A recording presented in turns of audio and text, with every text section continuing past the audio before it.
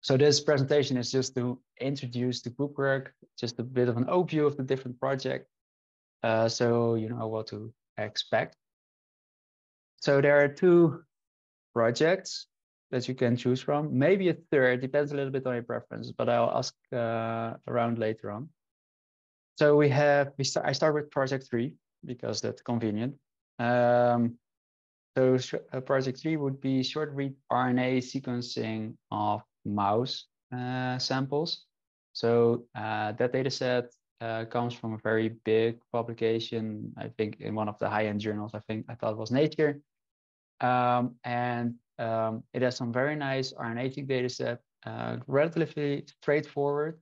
And the aim here is to compare HiSET2 to bow tie to 2 different aligners. So you will learn more about aligners tomorrow, but the idea is to generate 2 different alignments and compare the 2 and see what kind of differences you find, for example, in the alignment files. But of course, first you would need to do the quality control and everything. So that's something you can already start with today and tomorrow afternoon. Project 1 is short read RNA sequencing of Arabidopsis thaliana. I don't know why I have this animation like this, but so that's another project. It's very similar to the mouse project. Also there you will compare HiSET2 to bowtie2. Main difference between the 2 is that the Arabidopsis thaliana genome is, I think it's about 300 mega base pairs or so 0.3 giga base pairs. Well, the mouse genome is, I think, about 3 giga base pairs.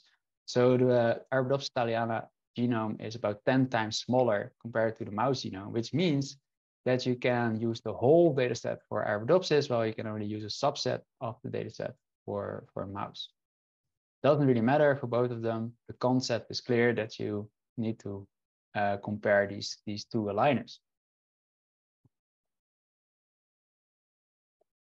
So what you'll get, you can read all about that in the group work page, is you get the sequence data. You need to download that sequence data, and with that sequence data, you are asked to go through all the steps that we will perform in the course during the exercises. So you need to do quality control and trimming. Later on, we will, of course, also do alignment, for example, on the E. coli data set and visualization. And you're also expected to do that with the real data, so the Arabidopsis or the mouse data. Depending a bit on how far you will get, you might also do some counting to estimate gene expression. So this is RNA-seq data, and usually why you are doing RNA sequencing data is because you're interested in gene expression. And if you count the number of alignments per gene, you get an idea of the expression of a gene. And you can compare for example, the 2 aligners and how that has an effect on the count table, which you can later use to estimate gene expression, for example. So 3 important things I wanted to mention here. So do not only perform the calculations, but also try to get an idea of what you are doing and what the outputs are. Always check the outputs. Do you get the expected result, for example? You will learn more about file types during the course, obviously, so you can put that directly into practice. Be reproducible, meaning try to follow these 5 simple rules to at least have some reproducible scripts with the numbering and everything. And last but not least, in the afternoon of day 3, all groups, so we have 5 groups of 5 people, will give a 10-minute presentation.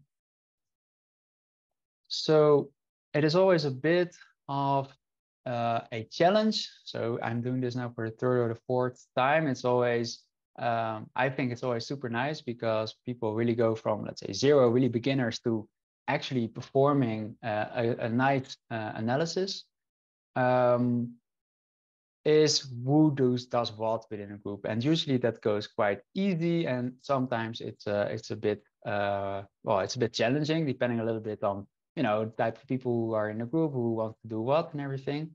So there are multiple ways you can do that. What I would suggest and that's quite important, I think, is that at least the data you're working with, so the reads you're going to download, are in one directory. You have a shared directory. I will show that later on where that is. You have a shared directory, and please put your reads in there. So you do not download, not everybody downloads the reads in their home directory, for example, because otherwise it becomes full quite quickly. So start from the same reads, download them only once for the group.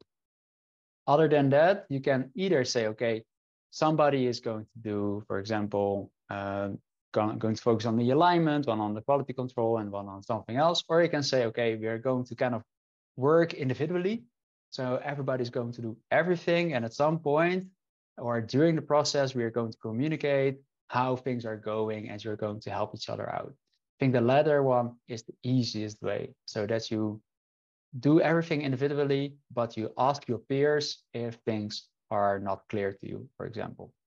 So this is a typical example of a reverse classroom where you teach each other stuff. Of course, I'll be around. I'll be visiting the breakout rooms very often, so don't worry about that. And if you doubt about anything, or if you get frustrated or whatever, just let me know and I'll help you out.